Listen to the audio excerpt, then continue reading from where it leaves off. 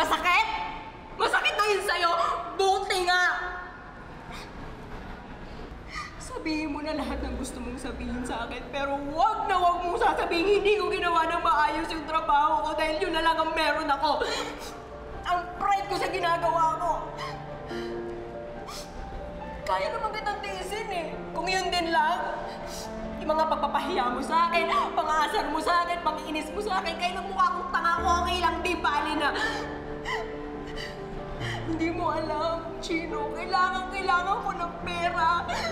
Desperado na ako.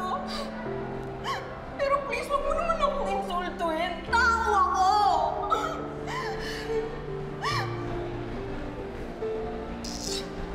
Ba't ko nga ba ini-explain sa'yo? Eh, hindi mo naman magigets. Kasi yung mga taong katulad mo na abot langit ang yaman, lahat nakukuha yung gusto nila. Hilingin mo lang, ibibigay sa'yo. Eh ako, tingnan mo yung itsura nating dalawa. Magkaiba, di ba? Kasi yung mga katulad ko nakapos sa buhay, kahit magdoble kayod ako, hindi ko makukuha yung kalahati ng kung anong meron ka.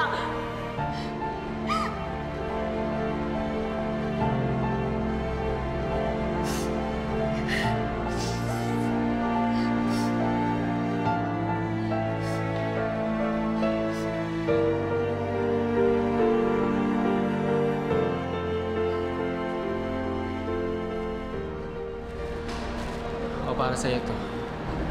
Salit. 10 times pa to sa salary mo. Yun na lang maluto mo.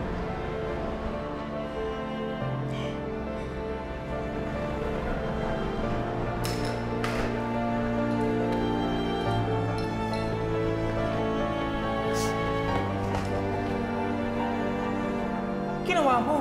Kung mahal-mahal nito, yun ang aling may tutulong ko, sinira mo pa? Maaling ko yan! Kinahirap sa'yo eh. Porkang dami-dami mong pera, akala mo lahat kaya mong bilhin. Mas ibahin mo ako. Kasi kahit gaano karaming pera mo, hindi mo mabibili magandang ugali.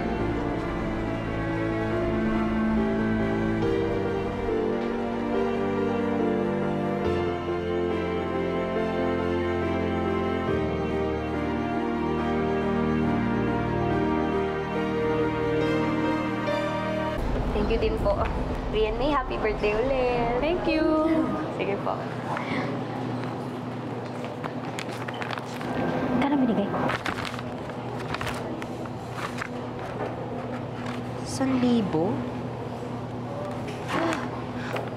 O, di bali. Eh, galingan na lang natin next time para dumami yung racket natin. Marami naman nag-birthday. Uy, nakakainis naman. Dapat permanente. Ano kung kailan may event, doon na tayo kikita? Ano ba yan? Tara. Oh! Ang ginagawa mo dito? Sinabi sa akin ni LJ, nandito ka daw. Galing mo nga kanina, pati ako nag-enjoy. Di ko alam, talented ka pala. Life mission mo ba talagang guluhin ang buhay ko? Oo. Alam mo bang marinig ko anong dapat ko sabihin sa'yo? Hindi ako interesado. Oh, sinabi ko na kay Dad na hindi kayo may kasalanan sa nangyari sa mundo. Bakit mo ginawa yun? Eh, syempre. Someone once told me na anong point ng edukasyon kung ibang tao yung pupulot ng basura. So doon ko na-realize that other people shouldn't suffer para lang sa pagkakamali ng iba.